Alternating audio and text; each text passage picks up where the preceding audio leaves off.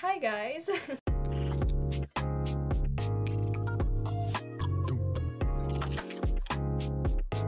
Philosophy.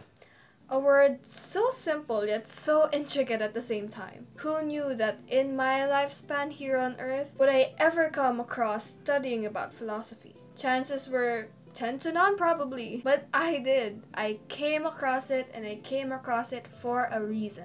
In this world around us, a world that philosophers today are still trying to crack, whether it is us who exist inside the world or the world exists within us. These are the type of questions I came across during the time I was studying philosophy. And I have to say that that was the start of a chapter I didn't know I had. Throughout the lessons we had, I picked up a ton of lessons that I am sure I will be able to carry out for the rest of my life. And I'm going to share some of them with you.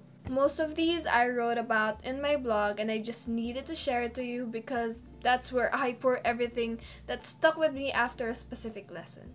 Take note that I only included the ones that got my head exploding. Like this clip. Did you hear that? Did you hear that? That's terms that we use. No joke, I sent this exact clip to my friend when I first heard about some of these things. Okay, so we're starting off with our friends from way back, the pre-Socratic philosophers. This topic had a lot of important learnings, and it is important to stress that without them, science today wouldn't be the same. But there is one specific pre-Socratic philosopher that stuck with me, especially one of his specific teachings. Presenting Mr. Empedocles himself.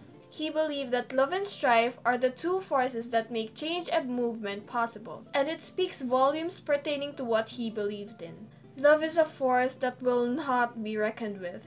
Though it is not the reason for movement and change, it's force that can make people change the way they feel, the choices they pick, and the things they believe in. Maybe this is why Empedocles believed it in the first place, but who am I to say? Next off is the wisest of all men, the man of the hour, Mr. Socrates himself. He has to be important, right? I mean, there was a whole generation of philosophers named specifically after him, pre-Socratic. So yes, he is way more than important.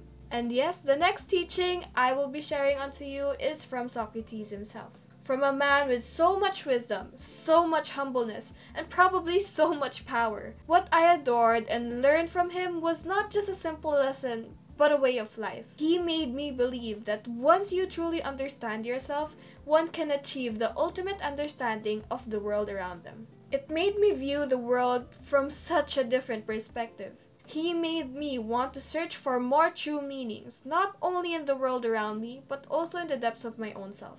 In a world where most people keep their heads snooped onto their phones, checking the updates on other people's lives, maybe you should come to reconsider the fact that your own life has so much more to unravel. The last teaching that I would like to share with you is from a lesson that was discussed to us quite recently. For this one, we will dive into the world of contemporary philosophy and take a little visit from our old friend, Mr. Martin Heidegger. This, out of the other two teachings I have discussed, really hit different. Authentic existence.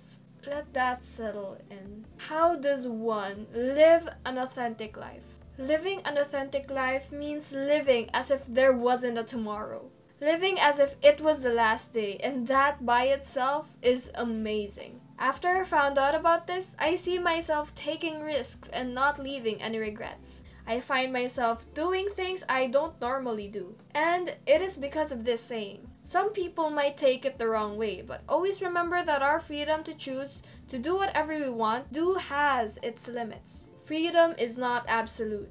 Another saying from a contemporary philosopher, Jean-Paul Sartre. And that's it! My top 3 most favorite teachings all throughout the semester. I can say that after everything that I have learned, I truly am not the same person I was before I started this class. It changed the way I look at things, it changed the way I talk, changed the way I thought, and even changed the way I lived my life. So yes, studying about philosophy is really important, especially for us students who are about to face the reality after high school. Philosophy will truly help us in making wiser decisions, battle hardships better, and explain things better for the next generations to come. I could not stress this enough when I say that philosophy truly did help me. not only by taking care of myself, but also of the other people around me. And that's it for philosophy. Sadly, it is the last time. I truly did enjoy it, and I can't wait to live the rest of my life applying what I have learned from this subject. Thank you for watching. Happy living, everyone.